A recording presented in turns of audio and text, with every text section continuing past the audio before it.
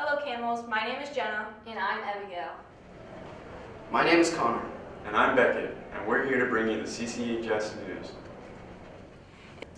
Hey Camels, the snowball dance has been rescheduled to Sunday, February 20th. Everything is at the same time and same location. Ask an administrator for any questions. CCHS News, the Polar Bear Plunge took place on January 29th of 2022.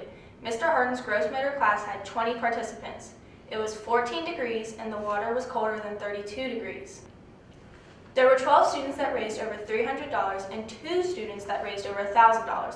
Overall, they raised $6,983, placing them as the 5th best fundraising team in all of Northern Kentucky. The following students participated in this year's Polar Bear Plunge: Maddie Arman, Abigail Bartels, Alex Collins, Jenna Geese, Emily Hammond, Carly Hofstetter, Caleb James, Maddie Kramer, Riley McKinney, Ashley Messmer, Ashley Perkins, Hannah Schultz, Kaylee Snowball, Ella Stahl, Lexi Turner, Emily Walter, Patricia Verst, Connor Gunn, Megan Ward, and Colton Peebles. Great job, everyone. 2 CCHS students were able to raise over $1,000 each this year for the Polar Plunge. And recently, the media communications classes interviewed Mr. Harden and 2 of the students. We're here with Coach Harden, and Coach Harden, recently you did a fundraiser called the Polar Plunge. What was that all about? So the Polar Bear Plunge is an annual fundraiser for Special Olympics, benefiting all athletes of Northern Kentucky and greater Cincinnati area. Okay, that sounds very interesting. How much money did you raise in total for this event? So we had a team of about 21 students that are all here at Campbell County, and we raised just under $7,000. Wow. I'm Rebecca here in Kaylee, and today she's going to share her story about how she raised $1,013 for the Polar Bear. Recently we did the fundraiser for the Polar Bear Plunge, and I raised around $1,000. We each individually had raised $75 to register for the Polar Bear Plunge, and that is just a fundraiser for the Special Olympics. And the way that I raised so much money is just posting it on Facebook and having a bunch of my family and friends contributing, which was very appreciated. Hello everyone, joining us is Miss Ella. And Ella, I want you to tell us a little bit about your story of how much you raised for the Polar Plunge and how you went about doing that. Alright, well I raised, if you include the $20 in cash donation, I raised $1,246 for the Polar Plunge. And I basically just asked my friends, asked teachers, I asked my family, I asked my church, my soccer coach, my mom asked friends at her work, and they kind of shared it on social media, so kind of got around that way. Little crowdsource funding kind of thing. Very good. Well, great job. You did So where did the event take place, and what was it? So this year the Polar Bear Plunge took place at the Banks that were in Cincinnati, right at the Red Stadium. This year I've been participating in the Polar Bear Plunge now for 8 years, and this by far was the coldest year. It was when I showed up at 9 o'clock. They were breaking the ice on the pool and scooping the ice out. It was about 8 degrees, and we had 17 plungers this year, and some of them went in all the way under, and they got their hair wet, and it was a cold morning, but it was all for a great cause. Sounds like fun. I didn't do it. I don't blame you. All right, well, thank you for your time. Absolutely. The Bengals and the Chiefs faced off for the AFC Championship, with the Bengals being down 21-10 at halftime. They made a comeback and managed to get ahead 24-21. At the end of the 4th quarter, the Chiefs managed to tie the game. They went into overtime, and despite the Bengals losing the coin toss, they pulled ahead and won the championship 27-24, and now are off to the Super Bowl. Last week, several students from CCHS competed in the All-State Choir and Band competition. We interviewed Mr. Little and a senior about both competitions.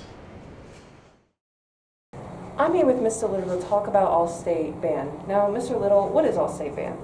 So All-State Band is probably the highest achievement a band kid could get in the state of Kentucky. And so there's All-State Band, All-State Choir. They have to go through a couple rounds of auditions for band and a couple auditions for choir. And if they're selected, they go down to the KMEA conference, which is this week in Louisville.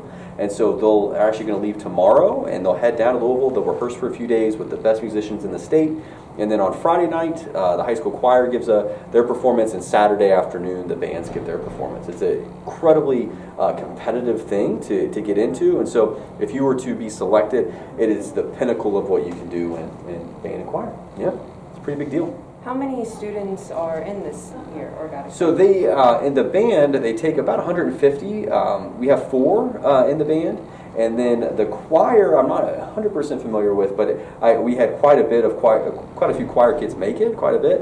And they have different choirs that they can be a part of. So the bands have like a top band, a second band, and the choir have multiple choirs that they can participate in. So yeah, we have a lot of kids representing Campbell County High School. It's pretty exciting. So Liam, what are the dates for the All-State Choir? Well, we leave on Wednesday, February 2nd, and the actual concert is Friday, February 4th. The concert starts at 7 p.m. on Friday. It's in Louisville. It will be at one of their concert venues. Nice. What exactly do you do at this concert? Well, at Allstate, so we go there on Wednesday and we rehearse for most of Wednesday and then most of Thursday. And then Friday we have half the day to rehearse, prepare our songs, make sure everything's ready for our concert Friday night. And then there's 3 separate choirs there. There's an all-men's choir, an all-female choir, and a mixed choir. And then each performs 7 to 8 songs at that concert. Nice, that's amazing. So I would just like to say congratulations to all the people involved and hope you all enjoy. Class scheduling is right around the corner, and recently the Media and Communications classes interviewed 2 seniors about their experiences. My name is David. Here at Campbell County High School we offer many AP classes, and there's a lot of misconception that goes about with it. Sometimes they are super hard. Well, of course they are. They're college level classes. But there are some that are not so difficult. For example, we have microeconomics. Microeconomics studies interrelation between individuals in the economy. It's not super difficult. It's very vocab heavy, but we have an excellent teacher here, Mr. Goss, who can get you through that pretty easily. Now, there's a lot of reasons to take microeconomics. Number 1 is the pass rate is 94%. Almost everybody that takes it passes. We also offer a lot of opportunities out of school, such as Governor's School of Entrepreneurship. The Governor's School of Entrepreneurship is sort of like GSP and GSA, but it's much easier to get into. And it also provides you the same benefits. Hi, my name is Anna, and I have taken AP Micro in the past, and I'm currently enrolled in AP Macro and Financial Literacy. To everyone who is apprehensive about taking an AP class, especially AP Microeconomics, which is a topic that's not taught in any level of school before now, I'd just like to tell you that Mr. Goss makes a lot of time towards helping people who are having trouble, such as staying after school or even providing extra credit assignments through Twitter that you can raise your grade even if you don't do so well on a quiz. And for anyone who's apprehensive of even just trying AP Micro when they haven't even done econ in the past, think about like how you decide what your favorite ice cream flavor is. You don't know until you try it. And I think that's something really important to remember when you're considering what AP courses you want to take. Updates.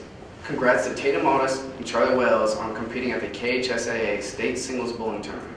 The CCHS boys basketball team has their senior night on February 10th versus Ryle.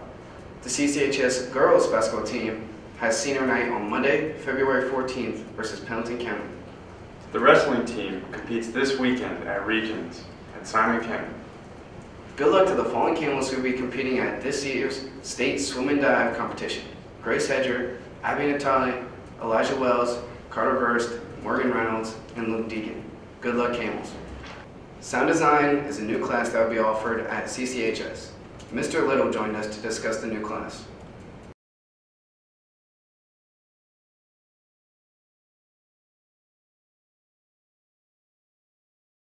Mr. Little, and I'm here to ask him about his new sound design class. So what is this new sound design class? So this is a class that's open to sophomores through seniors, and not just band or choir kids, open to anyone that wants to learn more about sound production. So that would include microphone design, how to like the hardware side of it, so how to use a soundboard, how to use microphones, how to record, what do you do on the software side of it to record, to edit, to master, those kind of things. And then this will be, we'll come at it from a music standpoint, but also from like a media, just a general media standpoint as well. So you'll use some software that doesn't require you to know how to read music. So it's like GarageBand kind of stuff where you can lay tracks and overlay things to create finished products. And so we'll talk about it from music, we'll talk about it from like news production. We've talked preliminary to Campbell County Media and doing some kind of co-op kind of things with them throughout the year. It's brand new, so we're kind of designing it right now. And so sign up for it, it's really exciting. You'll be a part of something completely different than we've offered in our music program before. It's open to band kids, non-band kids, choir kids, non-choir kids, anybody that wants to learn how to record, how to produce. We'll use our school laptops, and we'll have some software on there that we'll learn how to use, and then we'll talk about some of the more expensive equipment, and we'll use some of the equipment in the auditorium, and how do we design those sound palettes and things that you can do for recording and producing. That'll be what it is. The CCHS Media Communication classes have been working on video projects this year, and we wanted to share those projects with you. Please enjoy the NAP and a Campbell's Media Minute introducing our new math teacher, Mr. Lawrence.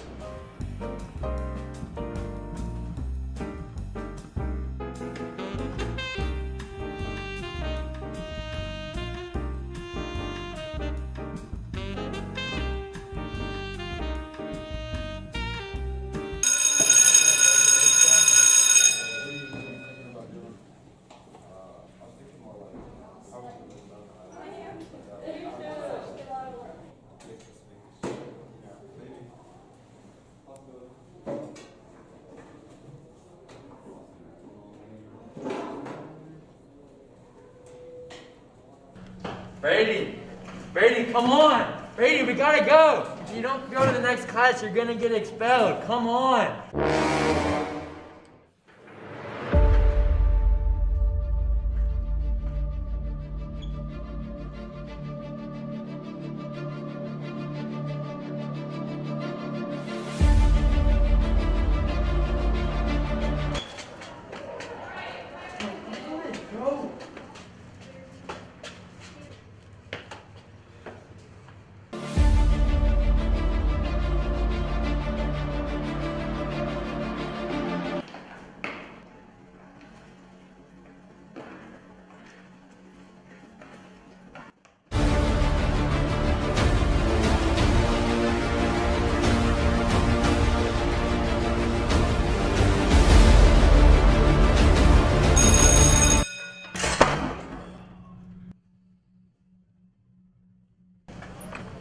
My office now.